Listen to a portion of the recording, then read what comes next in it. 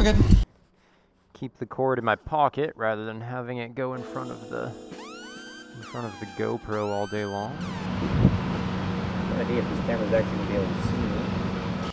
Everyone in the lunchroom thinks I'm crazy. Right, so I'm gonna walk at the bike, duck down by the speedometer and say, hey, this is Ryan F9 and hello, I'm Ryan F9 and we're gonna do some city riding. See you.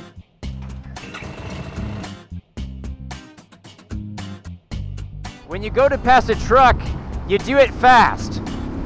You don't want to stay in that blind spot for very long. So when I'm coming up on a truck like this, I wait for there to be a bit of a gap ahead of me as this car goes, and then I slide through the danger point as fast as possible. Even better would be to choose a lane position over here so that I don't have to do that. In general, it's always a good idea to take this left lane position. One reason is because I only have to check one mirror. And it's easier on me. I don't have to look here and here every few seconds. I'm just looking ahead and then this mirror and then ahead and then this mirror and then ahead and then this mirror. You know, nobody's gonna sneak up on me on this side. The other reason I like the left lane is because there's nothing more dangerous than somebody who almost misses their exit and then careens right in hopes of making it. You know, they'll cross like 4 lines of traffic in a heartbeat without really checking properly. If you stay in the left lane, you sort of stay out of that danger zone. The biggest thing about riding safely is just focus. I'm looking ahead, then I'm looking here, and then I'm looking here, and then I'm checking out what this guy's doing, and I'm seeing this guy turning. Is he gonna wanna come all the way left? Okay, no, he's just taking the middle lane. And there's construction up ahead. The 720's closed, so a lot of people are gonna be jumping right in a hurry. So if I were in a right lane, I might have to worry about that, etc., etc., etc. It's constant thinking, and it's a lot of mental effort, but after a while you get used to it. Oh, did you hear that off-throttle gurgle? That's one of my favorite things about this bike is just the way that it burps. Let's see, I'll bump it down to gear here first, and you rev it up, and then let off, wait for it. There it is. Woo, that sounds good. Oh, I couldn't have picked a better day for this. Sunny, cool. This is epic. Let's go up to St. Cat's.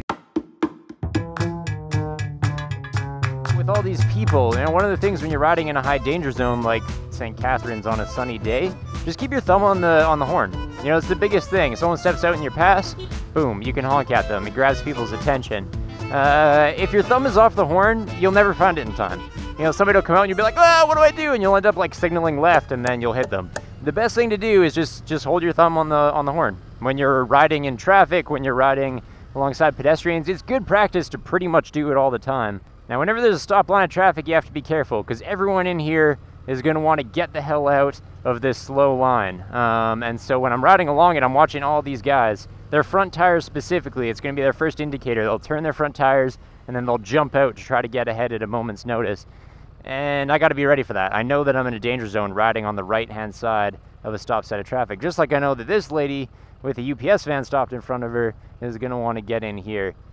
That's what people mean when they say sort of preempt what people are going to do. You don't have to see the future, you just have to see 15 meters ahead of you. Dancer! I want to say a lot of things about this bike, but the overall impression I have about the Street Rod is that it is freaking hot. This is an inappropriately hot place to sit. It's like a volcano, it's like hell. I don't even know what words to use to describe them because they all sort of fall short of what's happening to my ass right now. And I'm stopping, I'm flashing my brake lights so the person behind me can see that we're slowing down, and they have, that's good. And I come up slowly to the car in front just so they don't get any funny ideas about rear-ending me. And then I leave lots of room and even angle my handlebars a little bit this way because if someone behind me doesn't stop, that's my escape route and that's where I'm going. This guy's checking out my Harley. You like my hog? Yeah, don't blame them. You know, a lot of motorcyclists just like get really hateful about car drivers. Like, oh, everyone on the road's trying to kill me all the time. It's like, no, they're not. You know, these are good people. For the most part, these are good drivers. It's just everybody makes mistakes. Nobody's perfect. And as the vulnerable person, the onus is on me to make sure that I'm not at the butt end of one of those mistakes. That's it. There's no reason to get angry about it. Following distance is one thing I haven't talked about yet. Now, the reason I'm staying about this far away from this car is not because I need that braking distance from him. You know, this Street Rod will easily outbrake that Chevrolet Astro. It's true. I mean, this thing has amazing brakes. They're actually way better than on pretty much any other Harley, and way, way, way better than the Street 750 before it, which people called it a beginner's bike, but really it was just downright dangerous. The brakes, the suspension, and the chassis couldn't keep up with what that engine was capable of, and it sucked. This bike can do it, so much better. Anyway, I digress. The braking distance from this car is not my concern. It's the braking distance of whatever he might be driving over. Now see, occasionally, they do construction in Montreal. It happens now and then, occasionally. And so, there may be a pylon in the middle of the road, or a tire, or a piece of tire, or whatever. It's a city, there's a lot of shit out here. And he could just drive right over it, sort of threading his wheels on either side of it. I don't have that same privilege, and so if I'm following squarely behind him, and pretty tight, like a second or a half second following distance, and all of a sudden, shit, there's something there, I'm not gonna have time to avoid it, so best to hang back.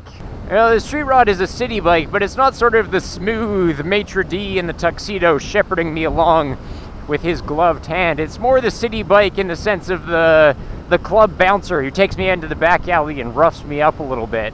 The suspension is stiff, the torque is a bit jumpy, or I should say the fueling is a bit jumpy rather. It's fun to ride around town, but it's sort of an aggressive, brawling type fun. It'd be a great bike for someone who enjoys a good fight. Sound effects make me about 3 or 4 times safer. The other major impression I have of this bike is the tank. It's all wrong. This is a cruiser's tank. Anyone can tell that. It looks like the tank off a Street 750 because it is the tank off a Street 750. It's very wrong on this bike. It forces my knees into a stupid attack position. They're really wide apart. The ergonomics on here are a bit cramped. Harley doesn't beat around the bush about it. They straight up said this bike is meant for people from 5'5" to 5'9", and that ain't me.